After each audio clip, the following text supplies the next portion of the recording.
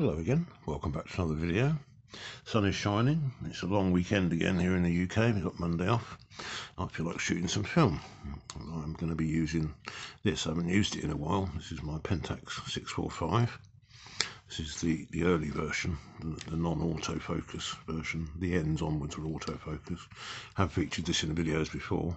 As you can see, it's got 120 film insert, it doesn't have interchangeable backs. It uses inserts. And I'm going to be shooting some film through it, and the film I'm going to be using is this stuff. Let's go over a couple of rows of this. This is Shanghai GP3 100. Are you going to focus or not? Come on, yeah, no, it's too close. Shanghai GP3, and this is a 220 film. It is still fresh. So it's January 2024 as the expiry date. Made in China. It says emulsion instructions inside. So I've got two rolls of it. One I'm putting through this camera, and the second roll, this one, I'm going to put through the 6.7 because that takes 220 film as well. So here's the box that this one came in, and you can see inside there's some instructions. It's usually Sunny 16 rule. It's rated ISO 100. They recommend using 125th, which is again Sunny 16, and then there's a chart for development times using different kinds of developers. So pretty standard information there. But yeah, obviously somebody in China has got a machine for winding 220 film. The difference between 220 and 120 film is that whereas 120 film has backing paper its entire length, this only has backing paper at the beginning and the end.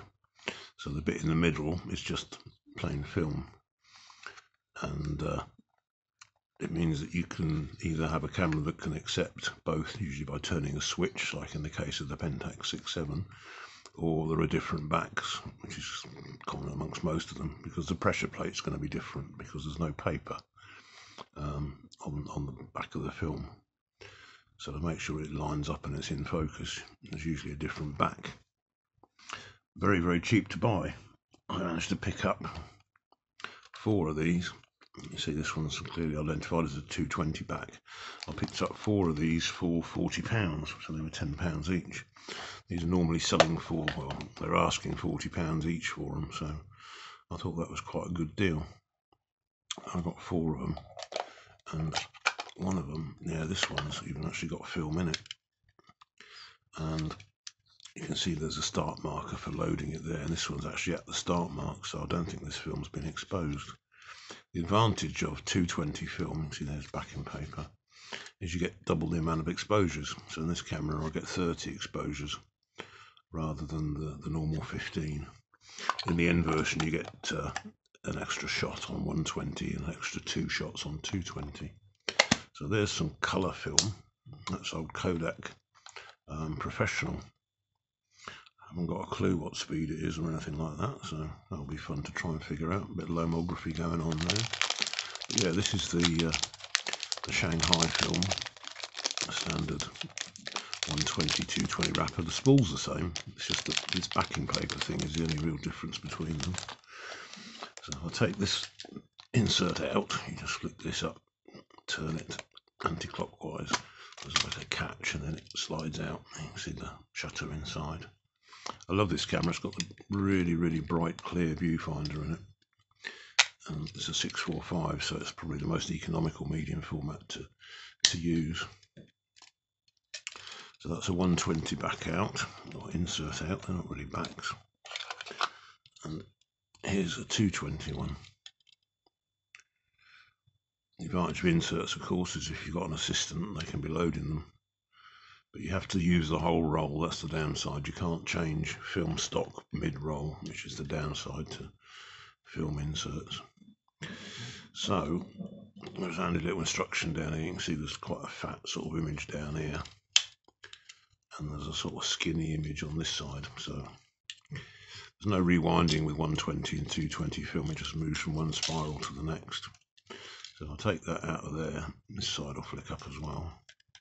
So the old reel sits in the middle like so.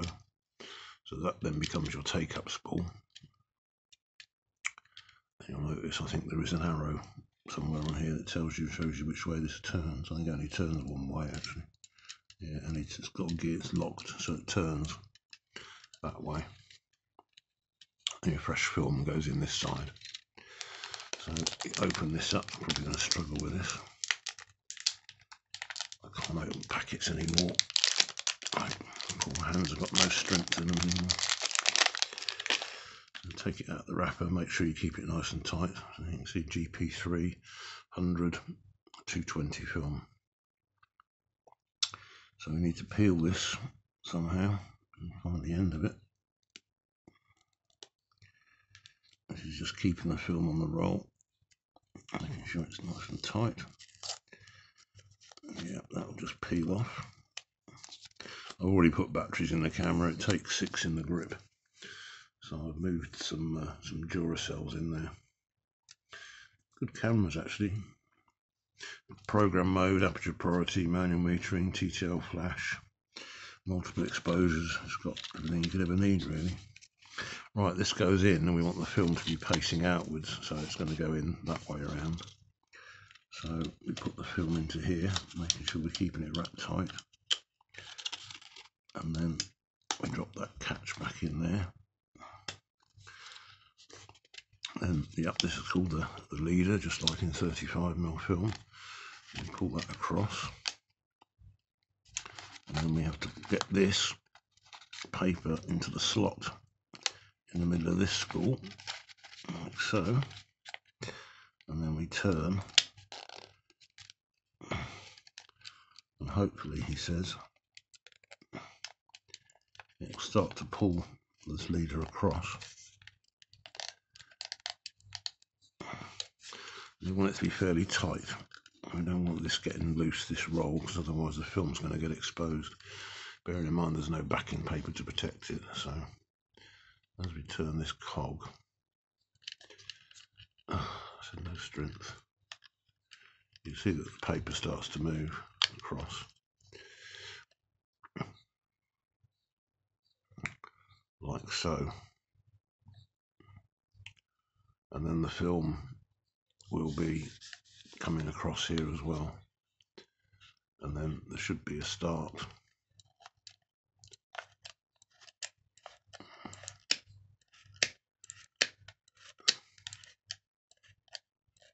There we go. There's some arrows marked for start.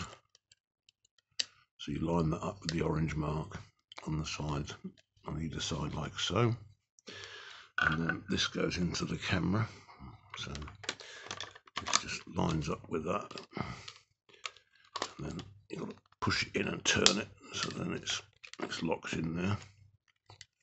Say the batteries go in the grip down here. I can quickly show you that. It's a little button you've got to push down here. And you see your batteries, you've got 3 on one side, 3 on the other. Again, you can have spares of these and have your assistant just swap the batteries out if you're doing a big photo shoot, a proper one. Right.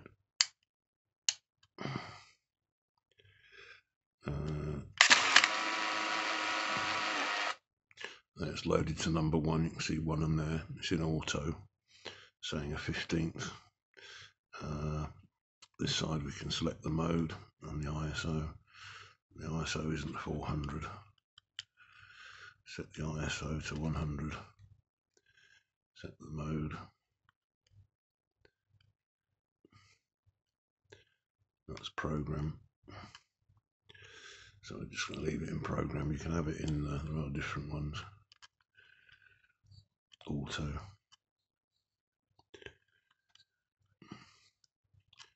And you make sure the lens is in A. I do anyway. Then you can do it manually, but what's the point? It's got program and aperture priority on board as well. Got exposure compensation. This is illuminated on here. I can't remember what the LED one does. I think it turns the display off inside because it shows you the shutter speed and the aperture. It does have focusing aids on the screen, which is really nice. Interchangeable lenses. This is the kind of standard lens. This is the 75-28 I've also got the wide angles. I've got a 50 and a 150 as well. You can see the huge mirror inside of it. It is noisy, but it's not too bad.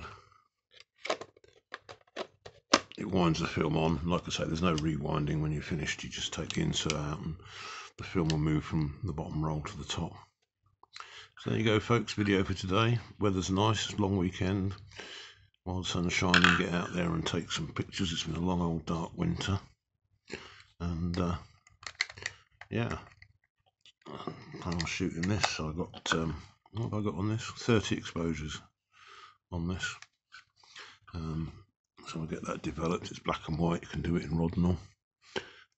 That can go back into there for security's sake. I've got a few of these 120 backs as well. These are quite expensive, but the 220 ones have been really cheap. On most camera systems, the 220 ones are very cheap. There's not a lot of 220 film about. Oh, that's not in right.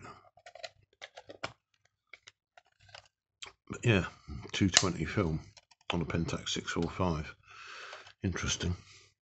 Thank you very much for watching. Comments, questions, queries, etc. down below. You can always email me at thephotographersbag@gmail.com. Check me out on Instagram as well.